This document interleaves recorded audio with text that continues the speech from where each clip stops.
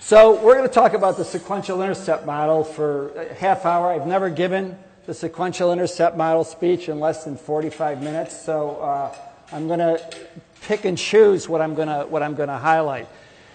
Basically, the sequential intercept model breaks up the criminal justice system into 5 distinct areas. So, and I'm going to really focus on the front end of the justice system and the back end of the criminal justice system. We'll talk about courts and diversion, the middle parts a little bit. But I really want to focus on front end and back end because there's an awful lot going on now. And there's an awful lot that going on in those areas that affects peers. Peers are more and more and more across the board becoming really primary partners and participants in diversion programs. So this should surprise nobody, right? Over the past 10 years, there's been a war on everything, right? There's been a war on drugs and a war on crime and a war on violent crime. And all these wars have resulted in an increase of people in the justice system. Now, there's a lot of innocence in this war, right? There's a lot of people that end up in the correction system that really didn't need to be there. But nevertheless, they're there. And if you look at the bottom, this is the bottom line here is the increase in the jail population, that green line. Red line is the state prison population. But if you note, the top 2 lines shows the increase of the community supervision population in this country over the past 10 years. Probation and parole. There are a lot of people, a number of people under probation and correctional probation and parole supervision that are involved in the justice system. And so probation and parole are key partners at keeping people from being incarcerated and involved in the community. But that's what's been going on actually for a 20-year period now. As you can see, though, things are starting to level off and they're starting to come down. Communities are getting a lot smarter. First of all, they just can't afford it. I mean, state budgets are breaking with their incarceration costs. And I know it's been an issue here in Nebraska. You have a prison system that's at or near capacity. You're looking at expanding and building jails and regionalizing jails and trying to figure out how to manage the incarceration of folks.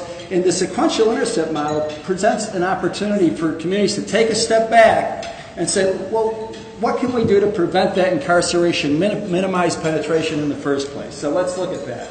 So some of the opportunities is that there's a Smarter Sentencing Act. Comes from a New York Times editorial. Smarter Sentencing Act that's going to take a fresh look at mandatory minimums.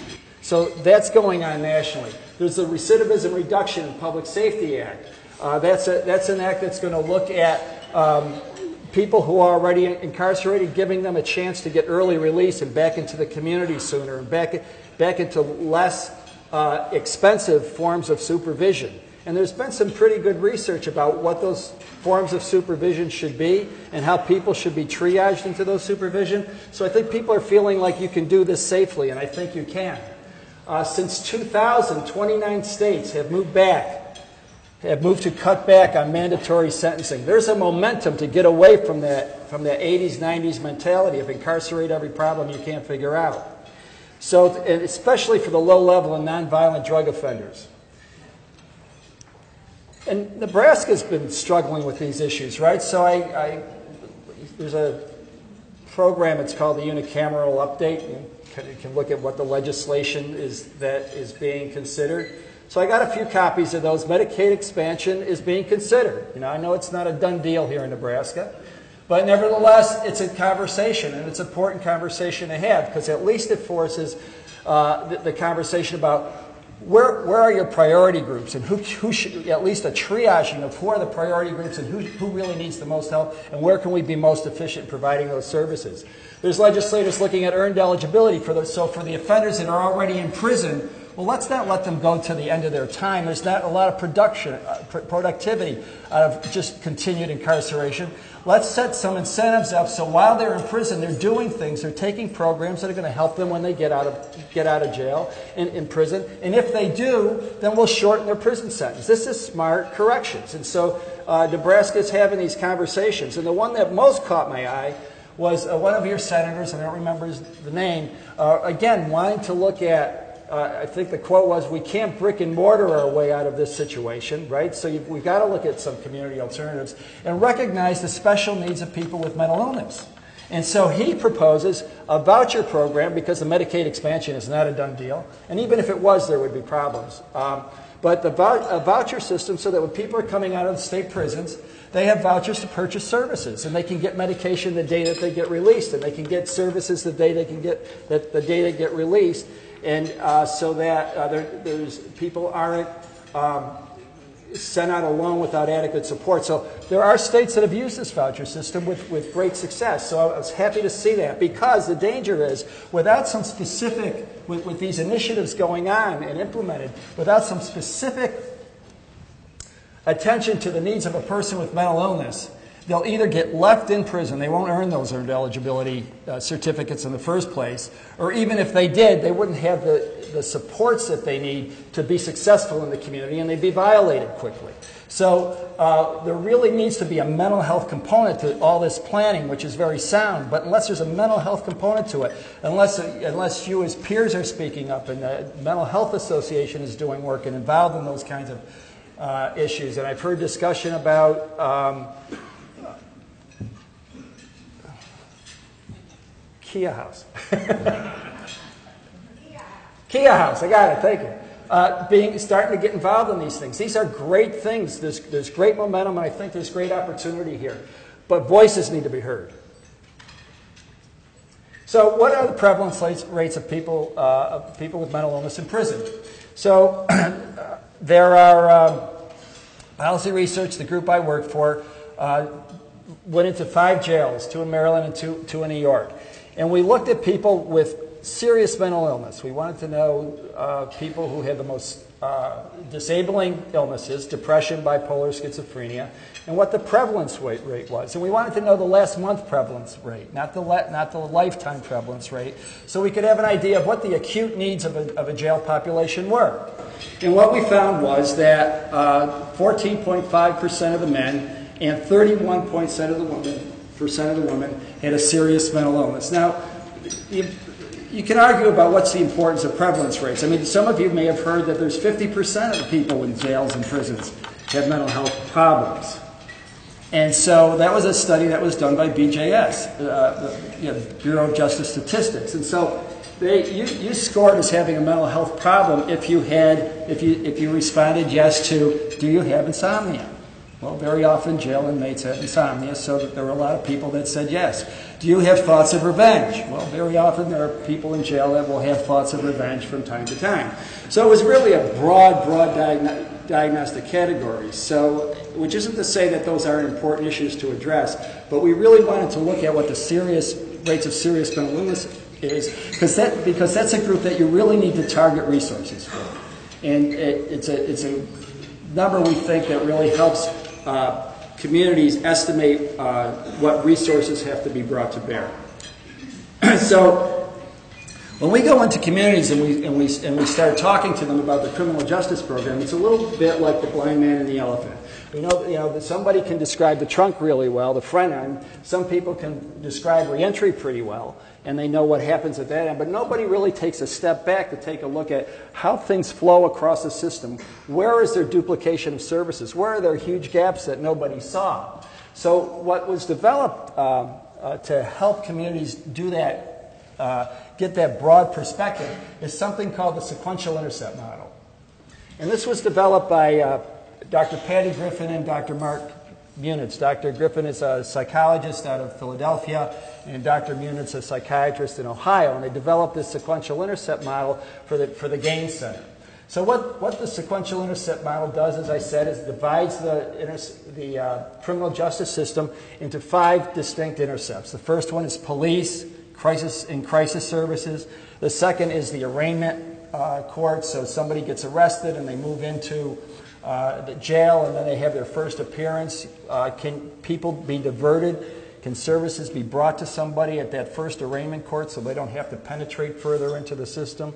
The third intercept is Intercept 3. So somebody's in jail, bail hasn't been set, they're waiting and waiting and waiting for trial, and specialty courts where there's more long-term diversion. So specialty courts can include drug courts, veterans courts, those kinds of courts, or just normal disposition, just going through your regular criminal process, judicial process.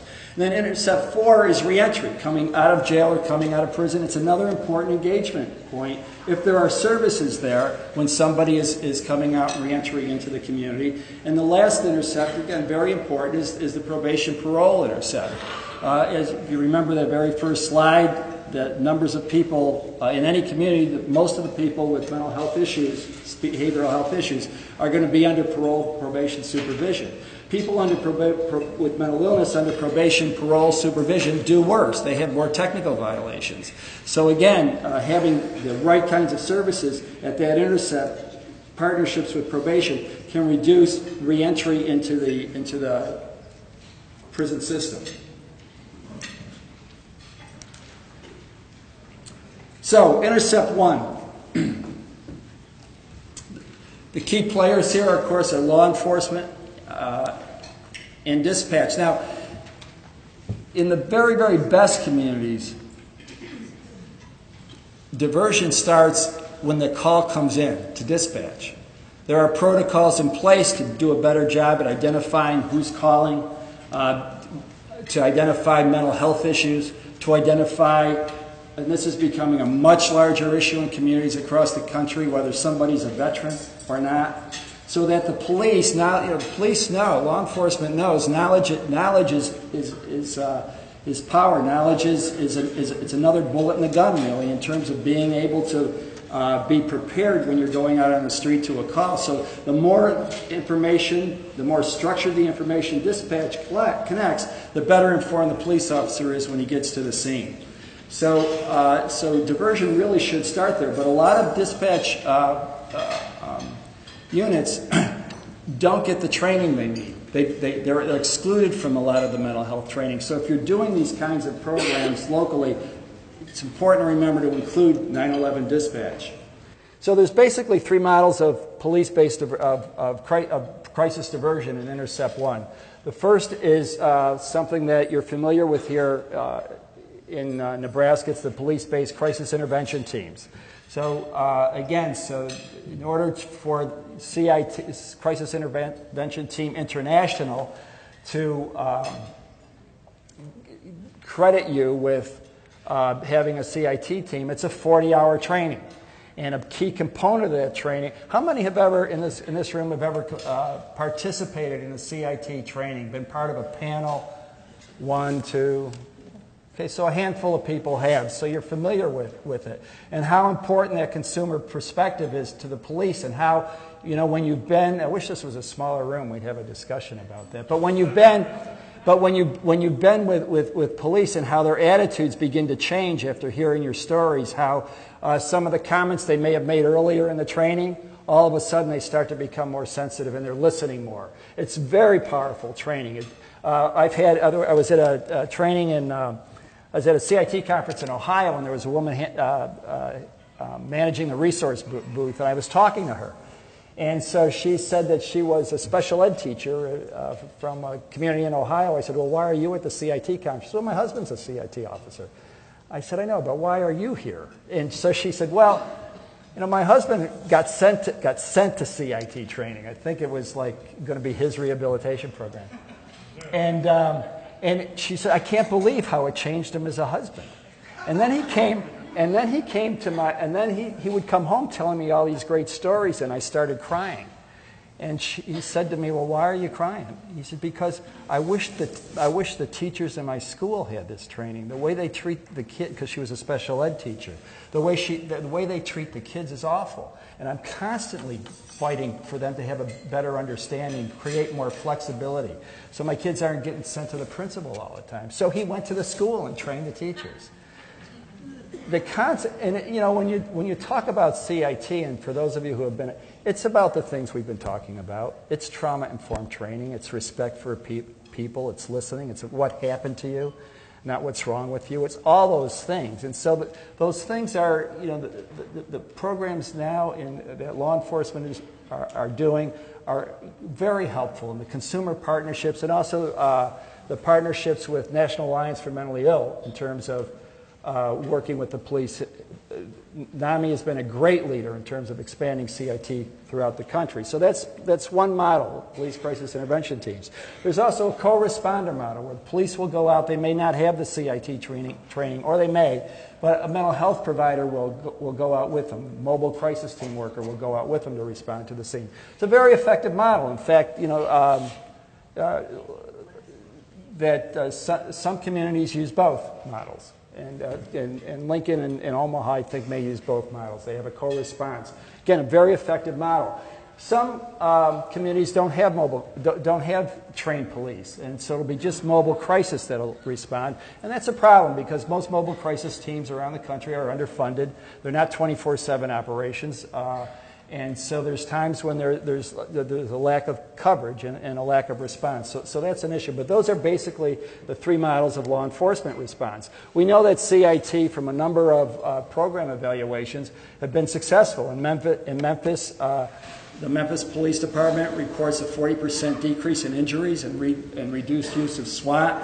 Albuquerque reports fewer than 10% of people with mental illness are arrested when they respond to calls. Miami-Dade was interesting. Miami-Dade, they started a CIT team, and what their city council noticed is they stopped getting sued. So they funded more CIT teams. So that was like a no-brainer for Miami-Dade.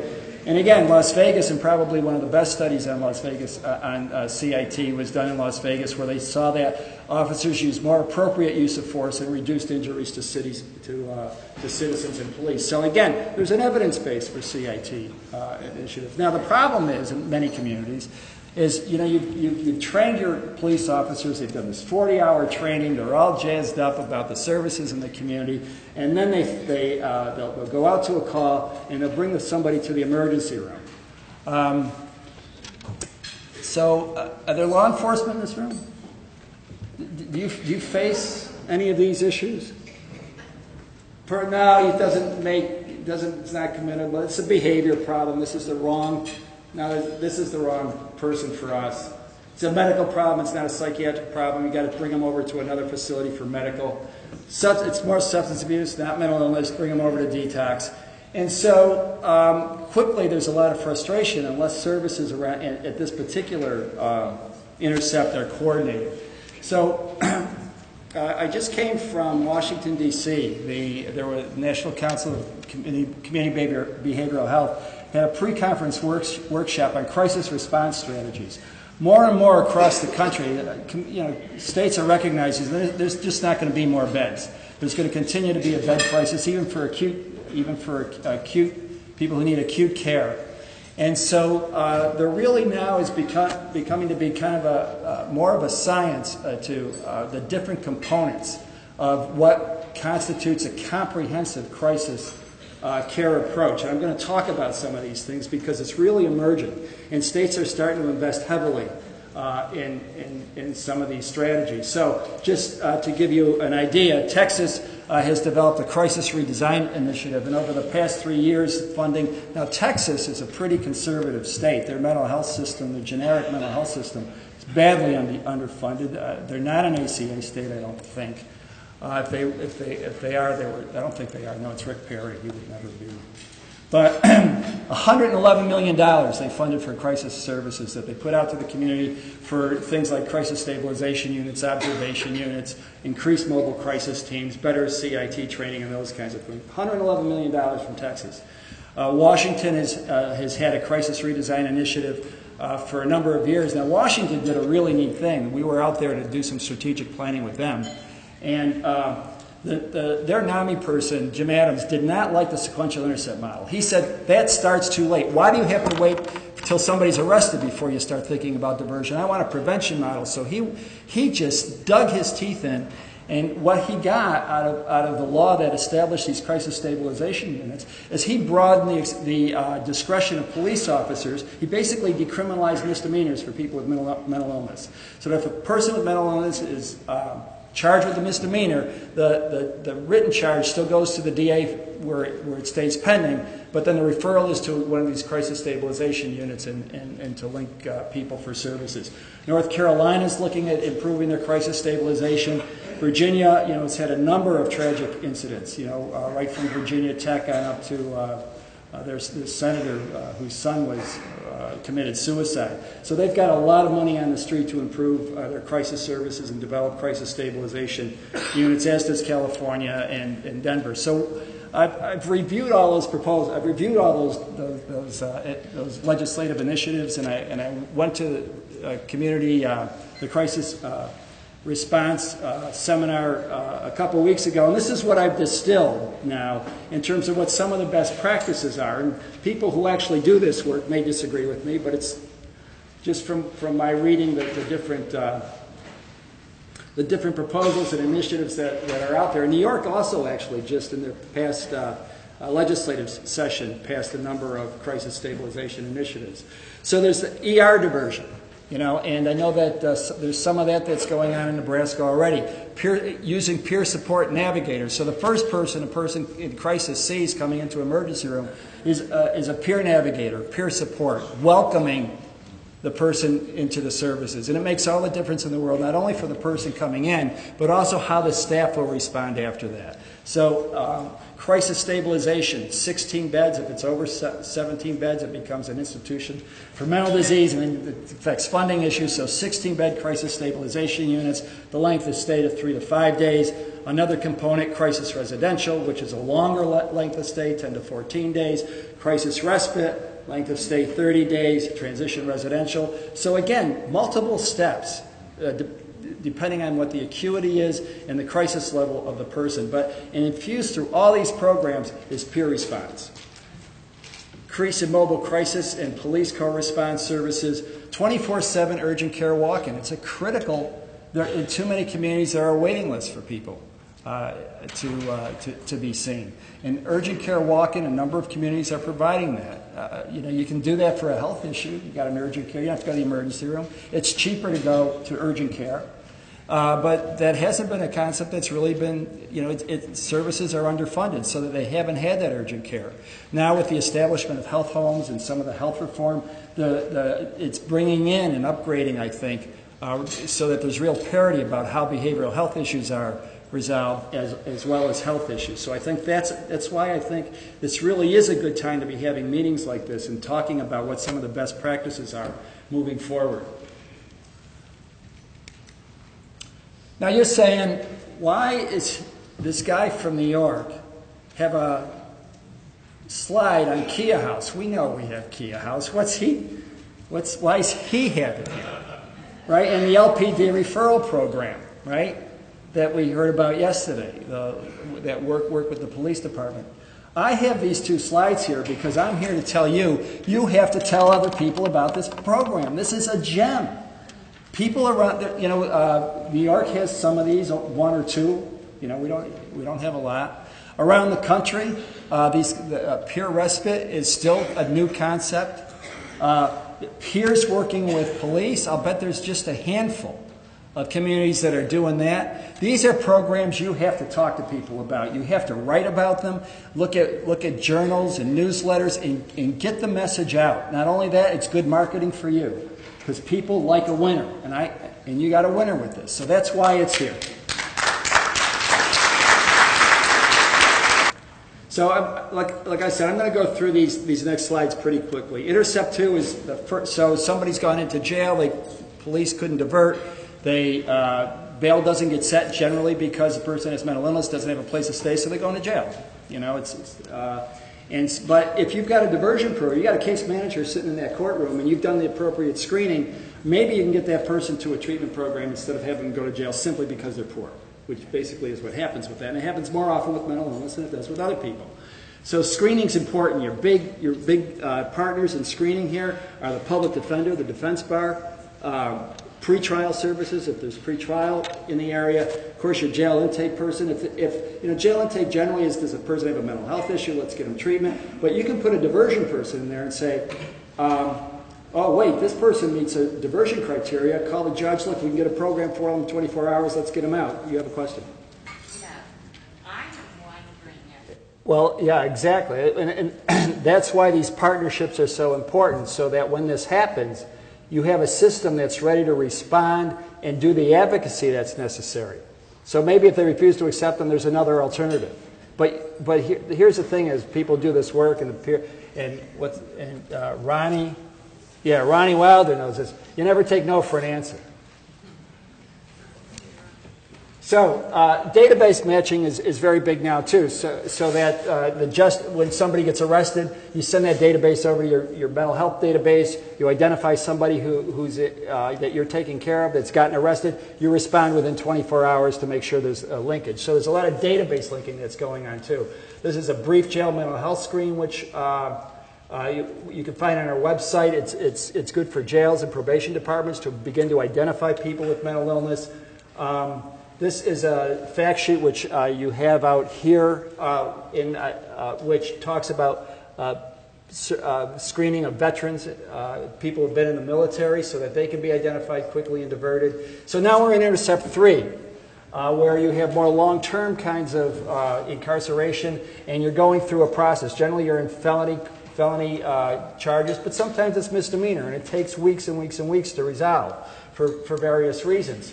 I'm not going to do that slide. So across the, we think there are about, we've done surveys, we think that maybe there's about 346 mental health courts across the country, 166 veterans courts across the country now, about 1,400 drug courts. So there's a lot of specialty courts already.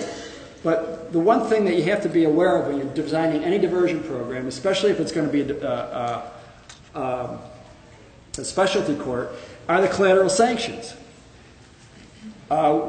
Often we work in a community and they're very, very proud of their mental health courts. But then you start looking at the mental health courts, and then you have to plead guilty to get into them. Well, that's going to exclude a lot of people whose public defender won't let them plead guilty and who shouldn't let them plead guilty. But nevertheless, they'll be diverted then to traditional processing, which is it's just a crapshoot. So you really want the DAs, you want the judges, you want the public defenders to be aware of what these collateral consequences are if there's a guilty plea, because it affects them, as people know, right? I don't have to sell this group, I don't think. It affects employment, it affects housing, it can affect voting rights, driver's license, food stamps. Also, the multiple fines that can be collected. People get arrested in a number of different venues very often, and sometimes their quality of life, when they don't incarcerate, they fine you. But if you're living on disability, or you're homeless, these fines can be crushing, suffocating. So it's important to figure out strategies to combine some of these fines and have them forgiven in some instances, but develop strategies to address these collateral consequences. Any one of these slides could be a 45-minute lecture in and of itself, but I just kind of want to give you the flavor of the important things that you need to take care of. So now we're into Intercept 4, which is reentry. So coming out of prison and jail, it's critically important to make connections with behavioral health providers at this juncture, because study was done out of the state of Washington. Post-release risk of death, they looked at 30,000 inmates getting out of Washington state prisons. What they found was 443 died during the average follow-up year 1.9. That was 3.5 times the death rate of the general population. That within the first 2 weeks of release, the death rate was 13 times higher for inmates with serious mental illness. 13 times higher. Reentry planning is a matter of life and death. Your legislature needs to know that. Drug overdose was one of the leading, we talked about trauma with this group, and we talked about the current trauma. Remember that high percentage of people with current trauma, dangerous relationships, dangerous environments that they're living in. Drug overdose, leading cause of death, heart disease, homicide, and suicide. You have to meet somebody coming out of prison the minute their foot hits the sidewalk. You cannot miss a second, even jail. Ronnie knows. Ronnie was telling me this. Ronnie Wilder was telling me this. But the minute that they're because you'll lose them, they'll gravitate toward old habits, and they need intrusive case management to keep them connected with services. Now, we know a little bit about transition, reentry. I'm going to skip this one. So the key to reentry planning is starting before they get out. It's these in-reach models, and so there's some very good research that shows if you start being connected with people prior to release, you're going to improve your, you're going to lower hospital recidivism, lower criminal recidivism, and improve engagement. That's the summary of these slides. I won't go through all the studies, but basically, you're going to lower hospital recidivism, you're going to improve engagement, and you're going to improve criminal recidivism. So there are smart strategies to do this. What Alaska did, this is it's called the APIC model: assess, plan, integrate services, and coordinate. And so the APIC model really was a reentry model that we have a monograph that's on our website that talks about the best strategies for this. And so Alaska took that model and they went to their legislature and said, we want to do a better job at reentry planning for folks. And they used the basis of that model to develop transition funding for people coming out of their state prisons. These are the domains on that form that you saw. It's a check-off and referral form, so that we look at reentry holistically. We're looking at the health needs. We're looking at child care needs. We're looking at benefits and all those kinds of things. Because reentry planning is a little bit like putting up Christmas tree lights, right? Everything's in a series circuit. So one light goes out, the whole light goes out. One of these things goes out in a reentry plan, it can completely collapse your reentry plan. So you really have to be comprehensive. This is to any of the case managers in the audience, peer services. You guys are superheroes. The people who do this work are superheroes. You're the safety net. The system is broken. You guys are the fixers in pulling things together all the time. You can't do this work without transition folks, whether they're peer navigators or case managers. They have to be there for people. Benefits is incredibly important to do. Because again, if you're coming out, you've got some services, but you can't pay long term for those services, you're not going to be first in line when you get to the clinic. If you don't have Social Security, how are you going to get housing? You know, a lot of the housing dollars are supported by the Social Security piece. It takes months to get Social Security. So these are strategies that states have used across the country to improve. This is before health care reform, but then for the states that aren't going to do health care reform, there's Medicaid expansion that's going on here, Medicaid suspension so that those that have Medicaid don't get it cut off.